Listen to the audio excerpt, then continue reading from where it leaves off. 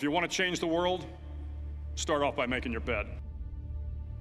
If you make your bed every morning, you will have accomplished the first task of the day.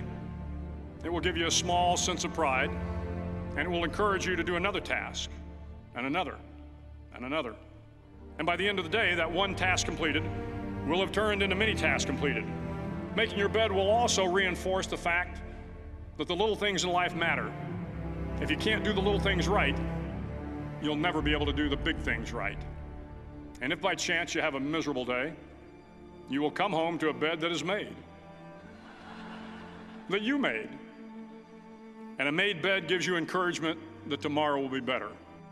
To pass SEAL training, there are a series of long swims that must be completed. One is the night swim.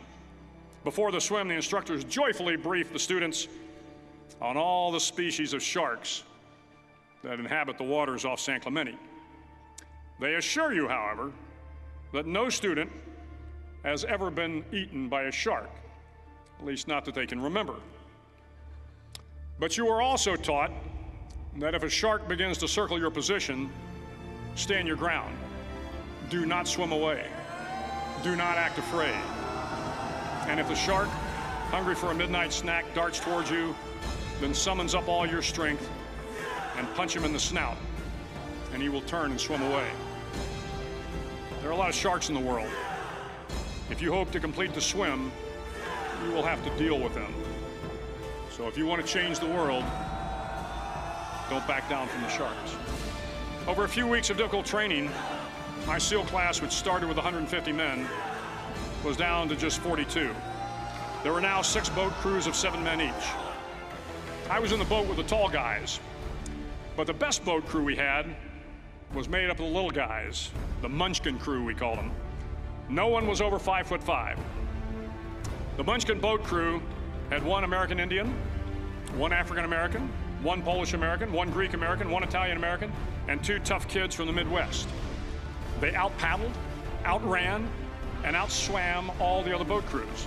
The big men in the other boat crews would always make good-natured fun of the tiny little flippers the Munchkins put on their tiny little feet prior to every swim.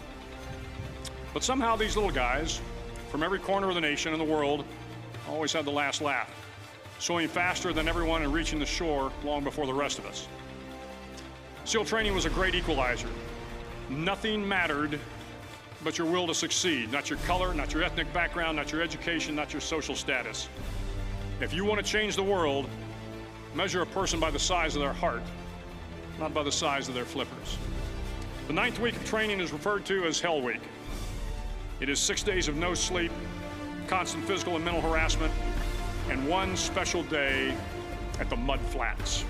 The Mud Flats are an area between San Diego and Tijuana where the water runs off and creates the Tijuana Sloughs, a swampy patch of terrain where the mud will engulf you. It is on Wednesday of Hell Week that you paddle down to the Mud Flats and spend the next 15 hours trying to survive this freezing cold, the howling wind, and the incessant pressure to quit from the instructors.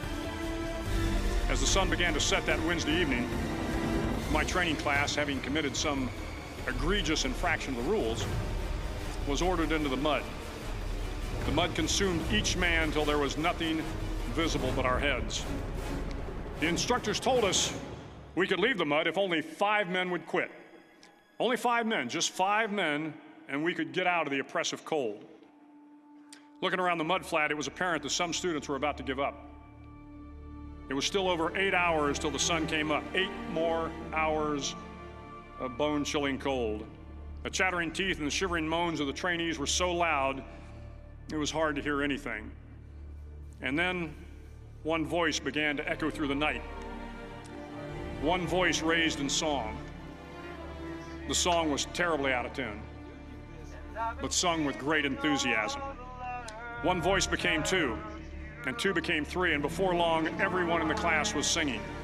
The instructors threatened us with more time in the mud if we kept up the singing, but the singing persisted. And somehow the mud seemed a little warmer, and the wind a little tamer, and the dawn not so far away. If I have learned anything in my time traveling the world, it is the power of hope. The power of one person, a Washington, a Lincoln, King, Mandela, and even a young girl from Pakistan, Halala. One person can change the world by giving people hope. So if you want to change the world, start each day with a task completed. Find someone to help you through life. Respect everyone. Know that life is not fair and that you will fail often. But if you take some risks, step up when the times are the toughest, face down the bullies, lift up the downtrodden, and never, ever give up.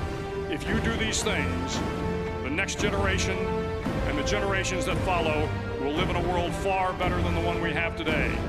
And what started here will indeed have changed the world for the better. Thank you very much. Hook 'em horns.